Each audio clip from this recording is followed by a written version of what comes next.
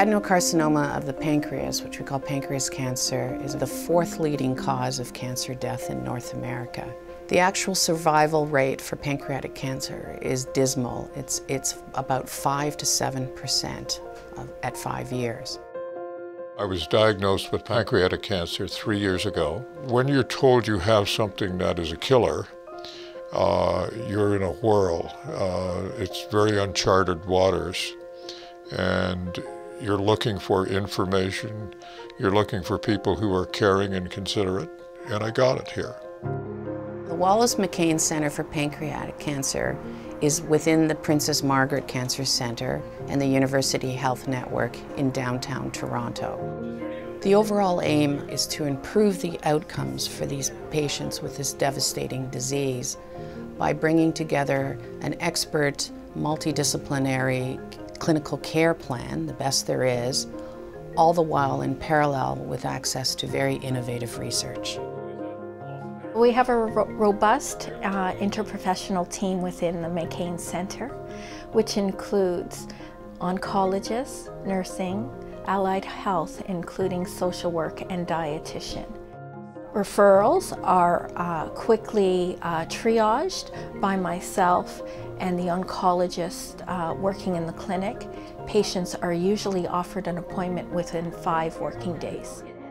I came into their program, and the first decision had to be made, and it was made within 9 days of diagnosis. I was a good candidate for the surgery, so I had it.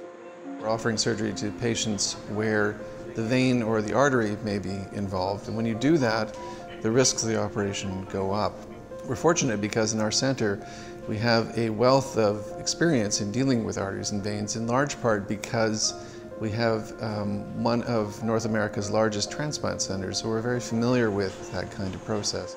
After surgery, patients continue to struggle with fatigue and some symptoms, including low appetite, pain, and nausea and vomiting. You present a question to your oncologist, but you get your answer back from a dietitian or from somebody else who's the expert in the field. And it's a seamless kind of thing. I had surgery, 18 sessions of chemotherapy, and was declared cancer-free. We know the survival of pancreatic cancer, although improving over time, is limited. And planning for the future is important, and that includes advanced care planning. Last year, came back and they determined the cancer had returned. It was not curable, but they would help me modify my lifestyle to deal with it, and gone about my life as if I didn't have pancreatic cancer, and it just slowed down.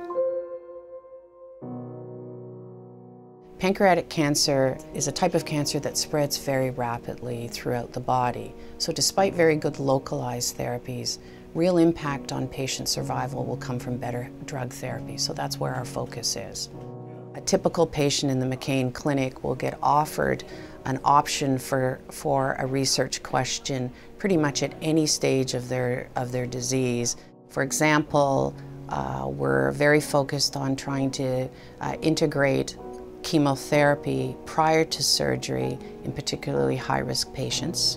We also have a very strong interest in what we call hypoxia research and trying to leverage the areas of a tumor in the pancreas cancer that is low in oxygen and may be vulnerable to particular drug therapies when chosen properly. Another large focus of our research is our COMPASS trial. What we're doing specifically with the COMPASS trial is offering patients the ability to have their tumor genomes sequenced very rapidly so that we can look at the unique aspects of their genome and how it responds to chemotherapy, but also more excitingly, how we can possibly select new specific treatments based on their specific tumor genome. The quality of the research samples is extremely important, as the data that is generated from translational studies will or can be used to change medical practice.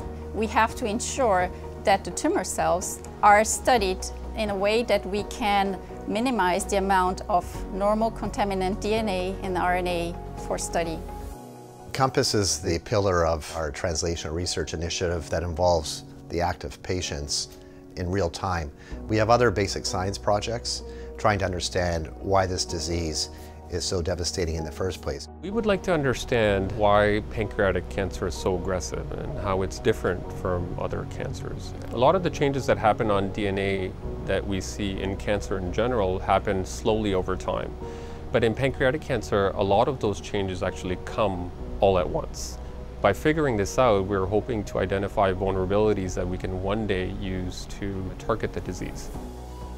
The word is out that we're providing a high level of care, so we expect to have more referrals. In fact, we've seen a consistent growth over the past few years, and we know that we'll see improved outcomes and treatment for the patients because we're offering this unique research program.